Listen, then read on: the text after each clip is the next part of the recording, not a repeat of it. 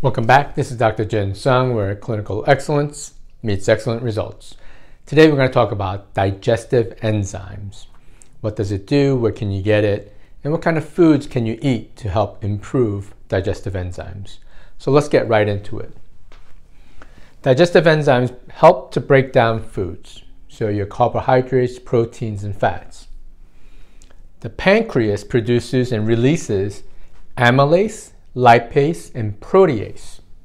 The interesting fact is, in the past, they used to think that the pancreas would continuously produce these digestive enzymes.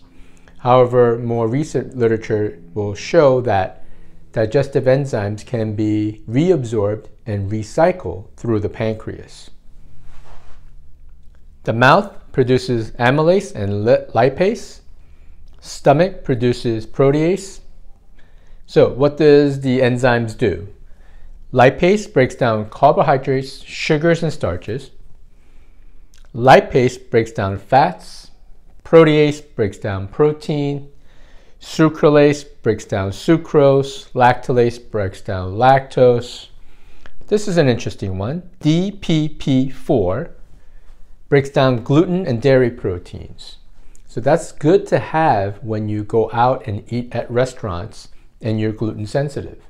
So you're trying to avoid gluten and on a gluten-free diet, but accidental exposure is very common when you eat out. So when you eat out, you might want to add in DPP4 to help prevent gluten reactions. Now, this is not meant to be used so you could have more gluten. It's meant for accidental exposures. And certainly celiac patients should absolutely avoid gluten. So there are more enzymes than the ones that I listed. Obviously, there's a lot more in terms of breaking down different types of particles in our system. Now, the digestive process starts with a thought and a smell. So if you think about food, think about it for a second. Your saliva production will increase. If you smell something, think about smelling a lemon. Automatically, your saliva will start to produce more, right? So the thought and smell will start to improve or increase the enzyme production in the mouth. And then your stomach will go, we're going to get ready for food. It's going to increase HCl and pepsin. And the pancreas will start to kick out more amylase, lipase, and protease into our system. Now, digestive enzymes, what are the clinical signs that you may have a problem with digestive enzymes? Gallstones, autoimmunity, like celiac disease or Crohn's disease. Pancreatitis, because pancreas produces the amylase, lipase, and protease. Bloating, gas, bowel movement changes, diarrhea, constipation, use of antacids, excessive stress, floating stools, meaning greasy stools, that you're not able to break down your fats and your stool will actually float in the water. Indigestion, and I already mentioned gas and bloating. So where do we get digestive enzymes? So you can get one from animal sources like porcine and bovine, basically pig and cow. You can also get plant-based. Papain from papaya, bromelain from pineapples, okay? And they both help to break down protein. So these plant-based digestive formulas will also help break down protein. Kiwis has something called actinitin, which is also helping breaking down proteins. You have mangoes that produce amylase. Raw honey is also advantageous. Avocados. Interesting, it produces lipase, or has lipase in it, because avocados are fat, and lipase breaks down fats. Bananas, amylase, and glucosidase. So a lot of these plant-based foods can also help break down proteins and fats and carbohydrates.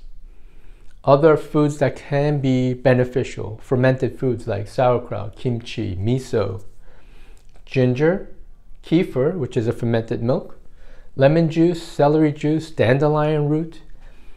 So if you use or implement some of this into your diet, you might need less of taking digestive enzyme, HCl, and so forth. So it's important to have some of this in your diet. Other considerations. Obviously, you can supplement digestive enzymes plus HCl, plus pepsin, ox bile. Cofactors like B vitamins and minerals are also very important cofactors that are needed for enzyme production. Also, you will need the correct pH in our stomach. So the pH stomach runs around 2, 2.5, 3. So you need the correct pH in the stomach and proper temperature to activate these enzymes. So what that means is that if you're taking a lot of antacids, the pH is not going to be low enough to activate some of these enzymes, and the proper temperature. Also, when you look at things like protease, it's in the stomach. It helps to break down proteins in the stomach. The stomach pH activates the protease. However, when the protein gets into the small intestine, the pH changes, right? Once the pH changes, protease is not as active. So you need another enzyme called trypsin, which will help break down protein in the small intestine. So digestive enzymes can be pretty complicated, but if you just break it down and very simply say, do I have issues or signs and symptoms? And then can we add in some of these foods that can be advantageous?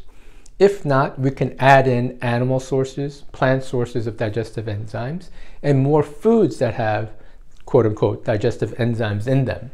So it's very important to understand, because you need to break down your foods appropriately to the proper amino acids so it can be absorbed and utilized by your own healthy tissues. All right? My name is Dr. Jin Sung, where clinical excellence meets excellent results, and we'll see you guys next week on the healthy side. Have an awesome day.